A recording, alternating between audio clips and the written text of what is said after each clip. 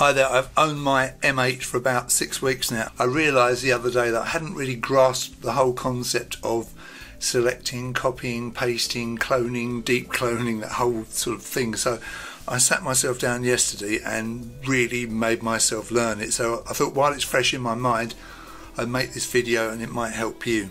So I have loaded in a new song, so completely fresh song, and you can see that the cursor is at this top left hand corner, so it's at position 0, 0 in the chains and it's on track 1.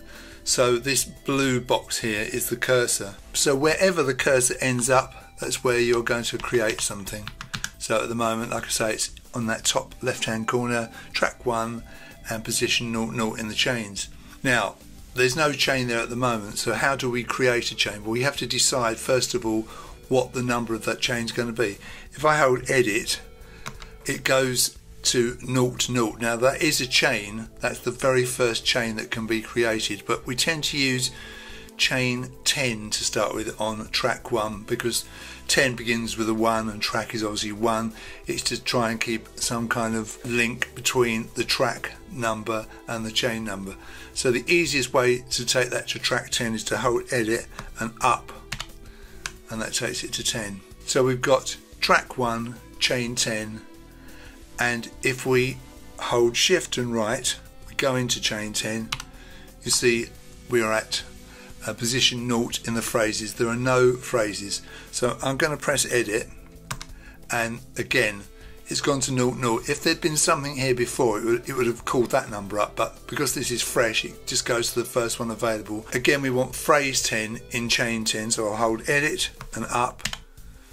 So I've now got, if I look back, I've got chain 10 with phrase 10. Now I'm going to create 3 more instances of that. If I move the cursor down 1 position and press edit, it's going to create 10 because that was the last one I created. So I do that again and again, and I've got 4 phrase 10s in chain 10. So the first thing we want to try and figure out is how to copy the chains, but I think before we do that we should put some data into the patterns so it's more meaningful. So we hold shift and right, let's go to the top version of phrase 10 and we'll hold shift and right and go into that actual phrase.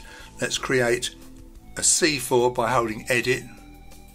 C4 is created as a default with a volume of 64 and an instrument of 0, 0. I'm going to change the instrument to 0, 1, so I'm going to go over to it by pressing right and right again. I'm going to hold edit and right once. That's taking it to 0, 1. Now there's no instrument on that, so I'm going to hold shift and right to go into the instrument view. I'm going to hold edit and right once, twice, 3 times to go to the sampler. I'm going to press right to go over to load. I'm going to press edit. It brings up this view. If I press shift and left, that's the view I actually want because I want to go into samples. So come down to samples, press edit, which is enter or yes. Come down to packs, edit or enter or yes. And I'm going to come into electronic sounds. And I'm going to come into kicks, halfway down, press edit to go in. And I can audition these kicks. If I go to kick 1, press play, 10, I'm going to use kick 10. So if I press edit, it's going to load that instrument into this sampler. I'm going to name this instrument as kick, so I hold edit and I'm going to go through this business of finding the letters. K, let go, and then I, let go, and then C, let go, and then K, let go. So this is an instrument called kick. The sample is kick 10 and it's in instrument 01. So if I go back to the phrase view and press play, I've got a bass drum at the beginning of each bar, a kick drum. I'm going to create 4 of these using the fill function. So I'm going to come over to the note, so the C4 is highlighted. I'm going to press shift and option to select that. Then I'm going to hold the down button till the whole column is selected. Then I'm going to hold option and left just to go through the options available for filling this bar. So there's the first one, 1 times. That's a bass drum on every semi-quaver of the bar. I don't want that. that's every other semiquaver, and that's every 3 semiquavers. This is the one I want. Now if I press Option again, it just clears that, and if I press play,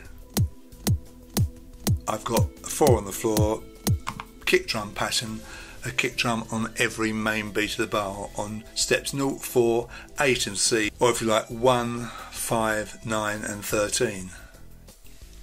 Okay, just play that again. So that is phrase 10 in chain 10, and I've got 4 of those. So if I was to press play, it would play that 4 times. See the playhead there, and then it would just loop back.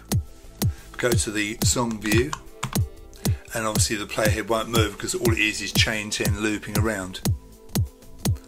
So we have created chain 10, phrase 10, and in that phrase 10 we've created 4 kick drum patterns. Now supposing we want to copy this chain. Now if I were to move down to 0, 1 by pressing the down button and press enter, it would create 10 automatically, because that's how this machine works. It remembers the last one. I wouldn't need to go through the copy process. Right, so let's show you how we can copy a chain without using that process, because we won't always be able to use that method of going to the place we want to put the chain and just pressing edit. That won't always work. Right, so this is how we copy a chain.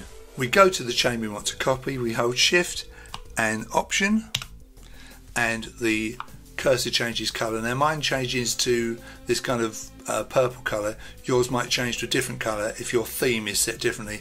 I've just got the default theme on my M8. Now if I press option again, this copies the chain into the M8's buffer or memory, so option, and that's copied, and what happens is the cursor moves down one position ready for paste. If you don't want to paste it there, you move the cursor somewhere else, but we'll just leave it there for the moment. Now to paste the copied chain, press shift and edit, and it's copied that chain 10 into that position, and the cursor's moved down again. Now this chain is a direct copy of the original and will have the same number.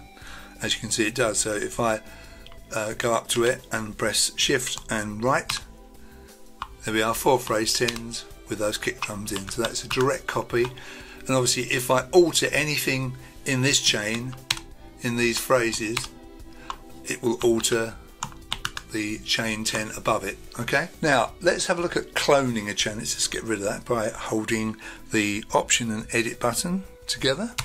Let's move the cursor to the chain we want to clone, and of course you can do more than one chain at a time. At the moment we've only got this one chain in, but you can do multiple chains at the same time. Now this time we're going to hold shift and option to highlight the chain like this, but I'm still hanging on to the shift button because I'm now going to press edit, and now you can see what's happened. The number's moved up by 1, so I now have chain 11. Now if I look inside chain 11 by pressing shift and right, you can see I've got 4 phrase 10s just like before with that kick drum pattern. So chain 11 is a clone of chain 10. Now if you want chain 10 back, there's no problem, just hold edit and left, and there it is. Just prove it's still there. So it's still there. So go up to chain 11 again, edit and right. So chain 11. So why would you want to do that? Because if you alter any of these phrase 10s, it's going to alter all the phrase 10s in this chain and chain 10. So why would you want to do this? Well, you might want to alter the last phrase to give you a variation. So if I come down to this 4th instance of phrase 10 like this, I'm going to hold shift, hold on to shift, press option, keep holding on to shift and press edit. Now that's created phrase 11 in chain 11. Now if I open that phrase up and create an extra kick drum where the cursor is on step F, the very last step of this phrase, by pressing edit, just play this. Now I've got a variation, you see. If I come back to this, you see I've got 3 phrase 10s, 1 phrase 11. So if I play this, you'll see what happens. In this 4th bar there's going to be a variation. See?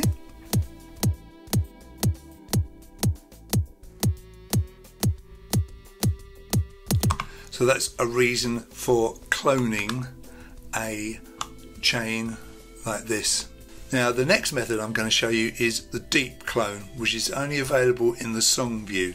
Let's leave this on 11 and we'll deep clone 11. Alright, so you hold shift, keep holding shift, press option, so it's highlighted, and this time you're going to keep holding shift and press edit twice. Now at the bottom it says cloned chain and phrase. If we go into this, we'll see that we've got chain 12. Remember, we've already created chain 11, so it's jumped to the next one, and inside chain 12 we've got phrase 12 3 times and phrase 13 once. If I play this, you hear it's the same as 11, chain 11, for that variation. You see? So what was the point of doing this? Well, I might want to create something different in this which won't alter chain 11, you see? So I could go into 12 like this, and I could add a few more bass drums. Let's put one down here, and let's put one up here. Let's see how that sounds.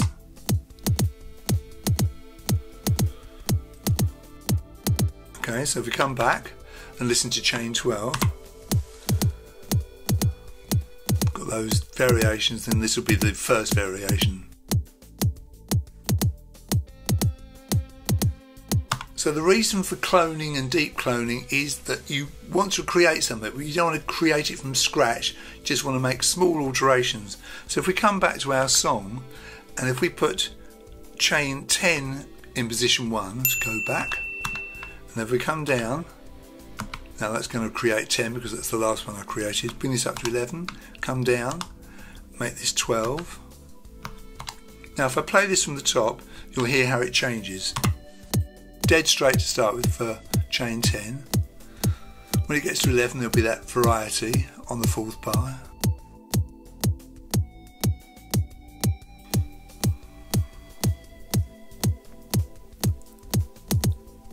Now all these varieties here, see?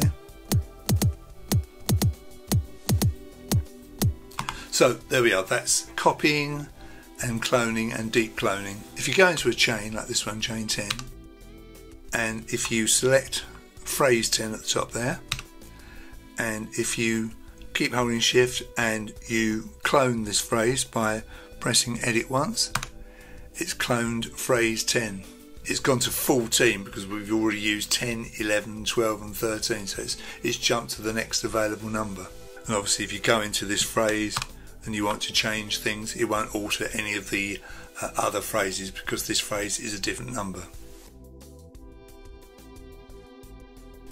In the phrases you can copy and clone in a similar way. So I've got this kick drum. If I wanted to have another kick drum which is similar to this but slightly different, I could hold shift and option to highlight it, keep holding shift and press the edit button. Now I've cloned instrument 01. At the moment instrument 02 is a direct copy of 01. Listen, no difference. But if I go into instrument 02 by holding shift and right, and let's make a change here. So what I've done here on instrument 02, which was the cloned version of instrument 01, I've put a load of reverb down here, and if I play the phrase you'll hear that instrument 02 on this first step has got lots of reverb. Instrument 01 on steps 4, 8 and C has no reverb. So you can clone instruments as well as phrases as well as chains. Final thing I'm going to show you today is something called move. Right, so I've loaded this song in, just a very simple thing I'm using for my demo song.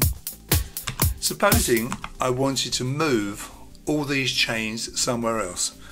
Okay, well I'm on track 1, step 0, 0. So I'm going to hold shift and option to highlight that. Let go, press right so that all 3 of those are highlighted. So I've got tracks 1, 2 and 3, chains 10, 20 and 30 all highlighted. And to move that, it's a simple matter. I hold edit and down, and then it all moves down to wherever I want it. You can't go across by pressing the right, you can only go up and down. That's how you move, and I've moved several there. So if I come off that, a press option come out of that, I could move just this chain. So select, editing down, and now just that chain moves down and up. There we are, a fairly comprehensive lesson on all those things: how to create a chain, how to copy it, how to clone it, how to deep clone it, and the reasons for doing so. Nearly always it's to create a slight variation on something without having to go back to the very beginning and create something from scratch. It's just a time-saving thing, and also moving as well. Hope you found that interesting, and you'll see me in my next video.